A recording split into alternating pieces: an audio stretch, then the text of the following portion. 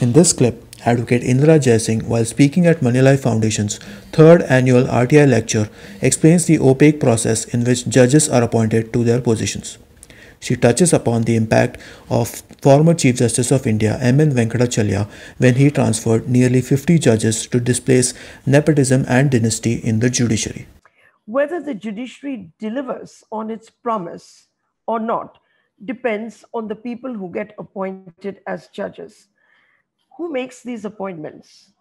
It was during the period of his tenure as former CJI that the Supreme Court made a tectonic shift from judges being appointed primarily by the President of India with the aid and advice of the Council of Ministers to judges being appointed by the judiciary in consultation with the Prime Minister, no doubt.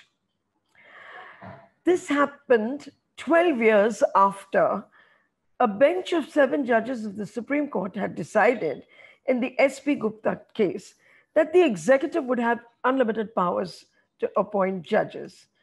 Justice Venkatachalya therefore played a very important role in the development of the journey of appointment of judges.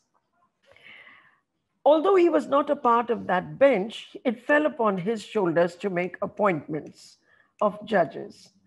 Many years later, the Supreme Court decided that not just the Chief Justice alone, but a collegium of the Chief, together with the 4 senior-most judges, would make appointments to judges of the Supreme Court, and 3 senior-most judges would make appointments to the High Courts. To Justice Venkatachalya's credit, he made transfers of no less than 50 judges to different high courts on the ground that they had their own relatives practicing in those courts. It was perhaps the first attempt to get rid of dynasty and nepotism in the judiciary.